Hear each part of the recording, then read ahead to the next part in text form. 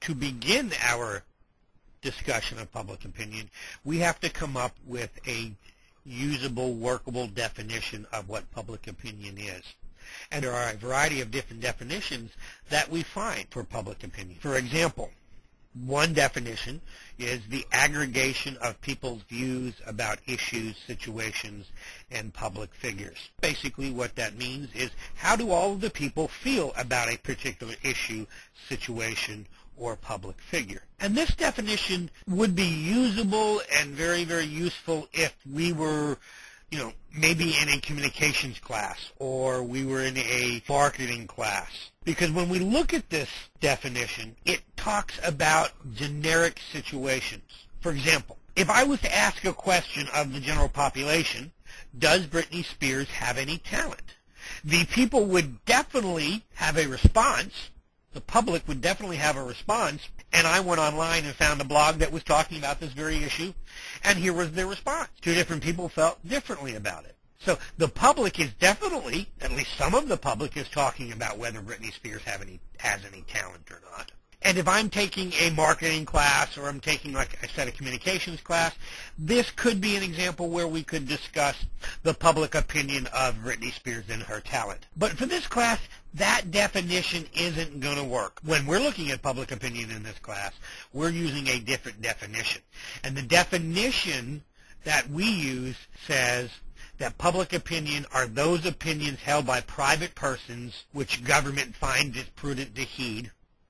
Or we could use the definition that says public opinion is the collective political beliefs and attitudes of the public or groups within the public on matters of relevance to the government. In this class, we're going to use those types of definitions of public opinion. What do those two definitions of public opinion have in common? Well, they both deal with government. For this class, what we're going to be talking about when we deal with public opinion, we're going to be talking about the issues that the general population cares about that the government also cares about. And let's think about this. What issues does the government find it prudent to heed? What issues does the government find to be relevant?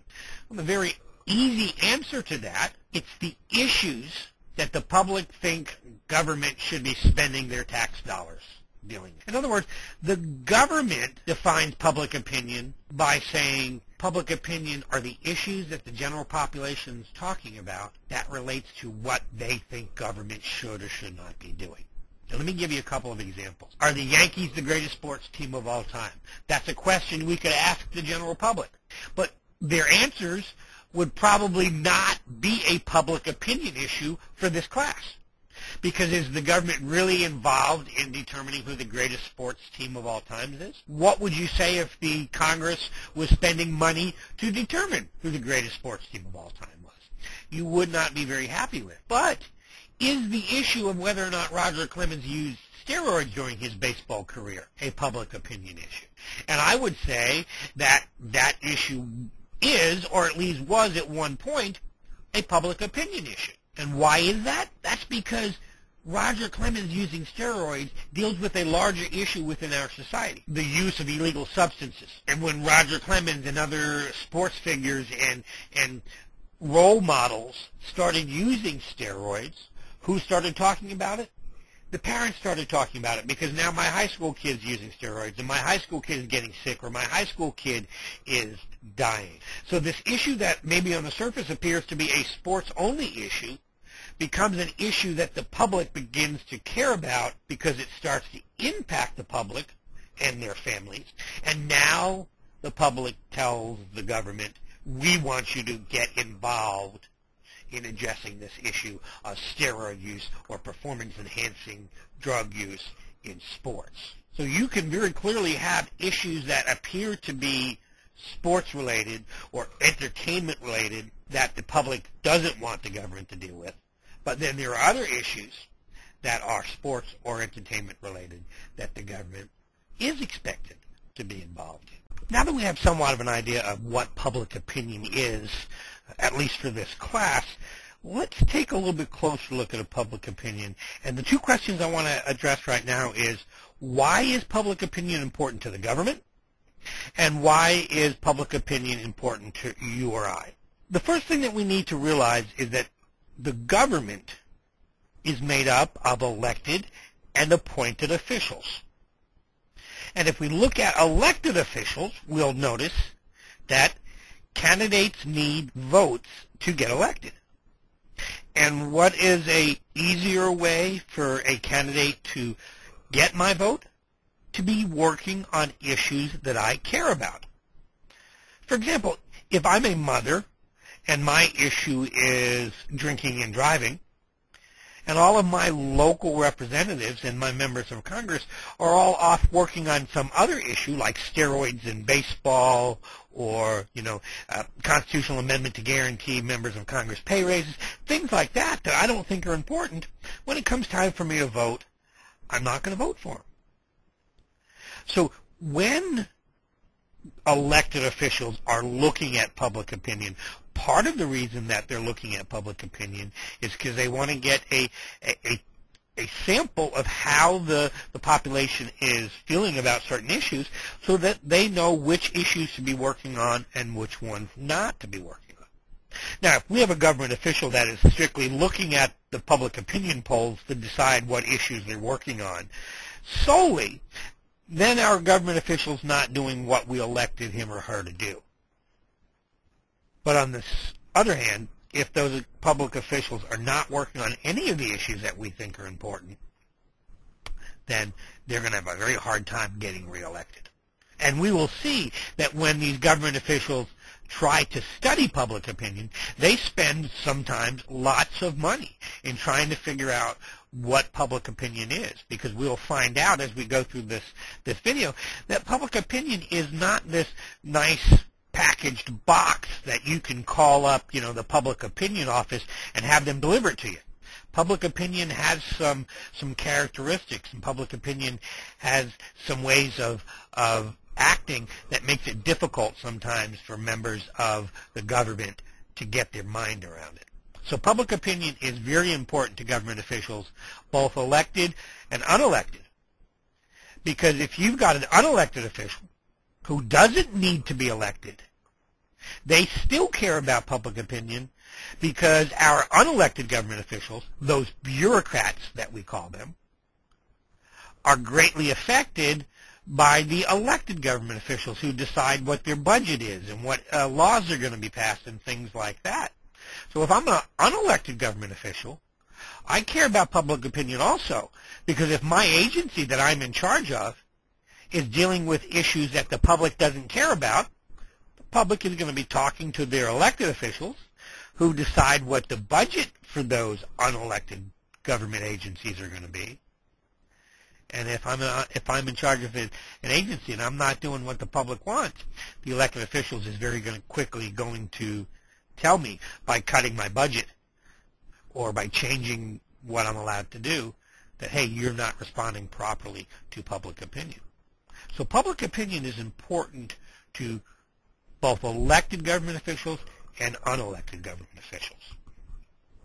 Now, the other question I have for you is, why is public opinion important to you? Most of you out there probably don't really think much about public opinion. You don't think about what other people care about certain issues because you have your own opinion, and that's the one that most of us think is most important. But if we don't share our public opinion, if we don't become aware of what the public opinion is for the rest of the country, then we're going to have a very difficult time impacting our government, both the elected officials and the bureaucrats.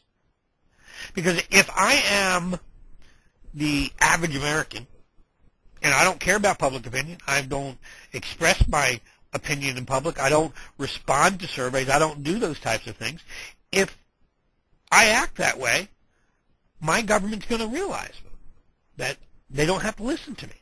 And if we as a society as a whole start letting the government do what they want without responding to what they do, then the government is going to start spending less time caring about our public opinion.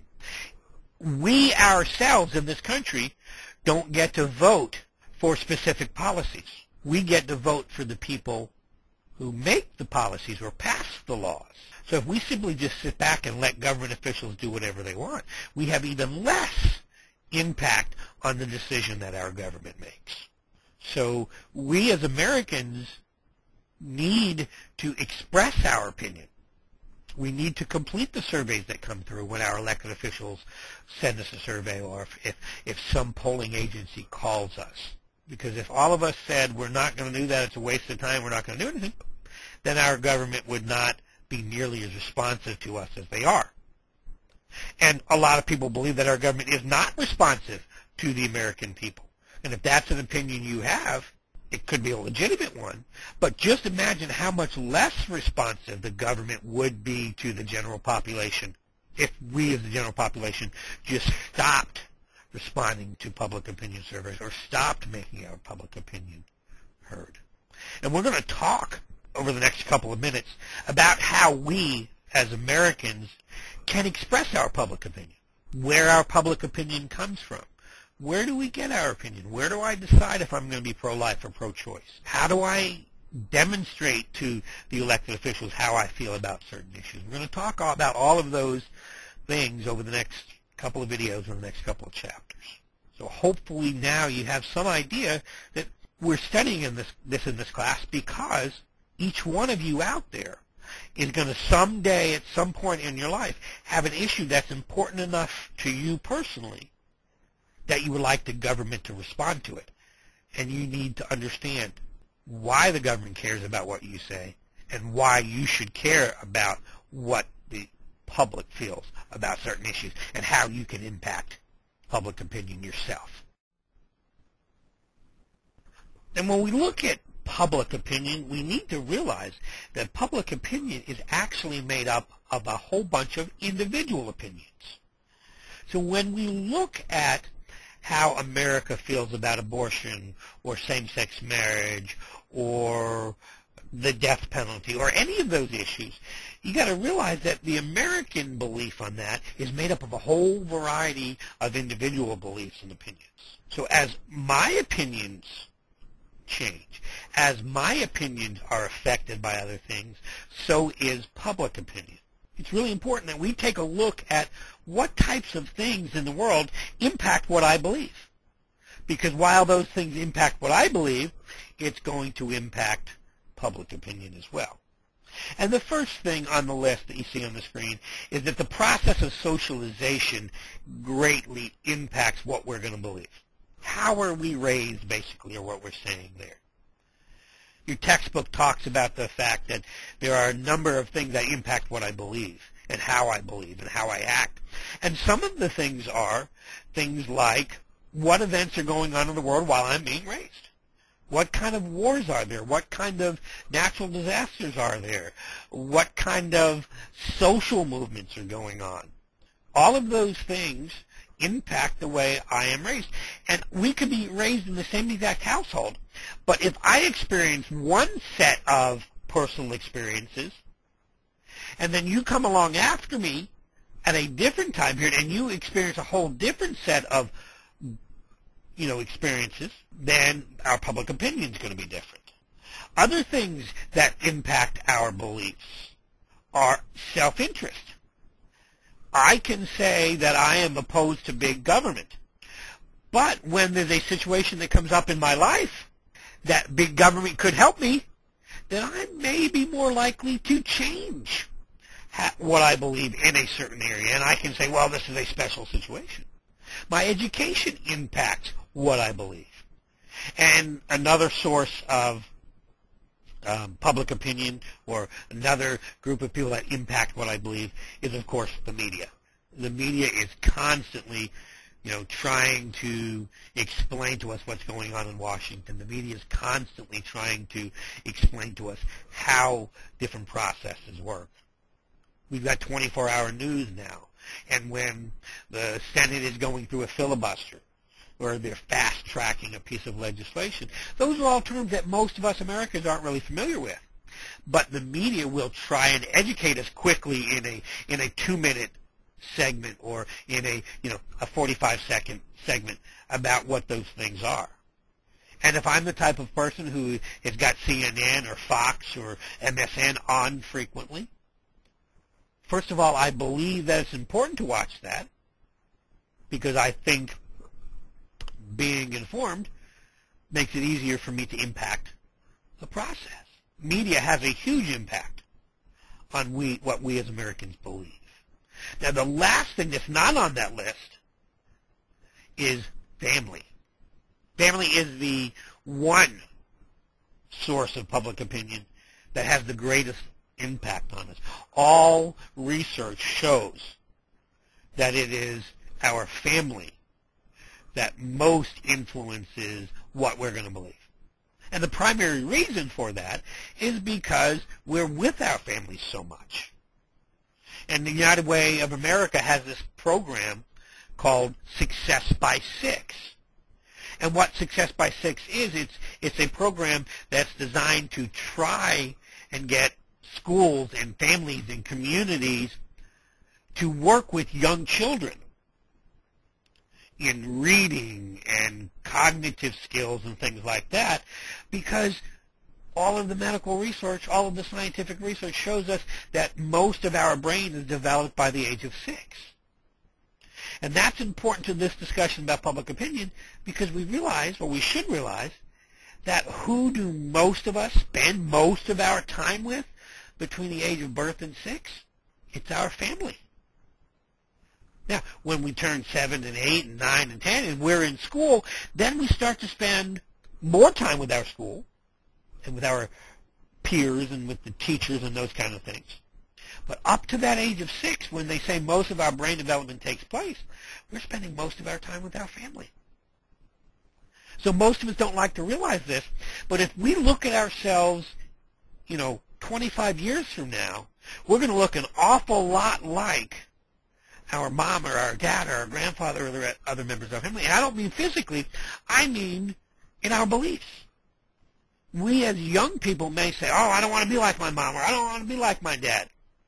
But we'll find out that we start to get older, we really are more like our parents than we like to admit it, because the family is a huge, huge agent of socialization. All of these things together impact how we believe, or what we believe. As we get older, our opinions change. Because when we're older, we have more to lose if the government makes a bad decision. When we're younger, we can be kind of cavalier and frivolous in how we believe about certain issues. But as we get older, we change. It's part of the process of developing our beliefs. Real quickly, I'll give you an example.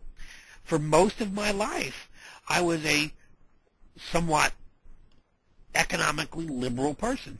Taxes weren't a huge issue for me. And the reason was because for most of my life, I didn't make a whole lot of money. I didn't own a home. I didn't pay a whole lot of taxes. Most of the taxes I paid, I got back. Now that I've got a halfway decent job and my salary's decent, I'm paying more taxes. The past couple of years, I haven't been getting income tax returns. What do I say? I start to be more conservative in my approach to the decisions that the government makes about taxes and things of that nature. My public opinion or my opinion about things have changed because I've aged. So all of these things impact what we believe. And some of these things change rapidly. Just imagine if you're an elected official and you're trying to figure out what public opinion is about a certain issue. Then you realize that public opinion is made up of millions of individual opinions, which can change rapidly. Your life as a public official can be very problematic, or it can be very uneasy, because public opinion changes so often.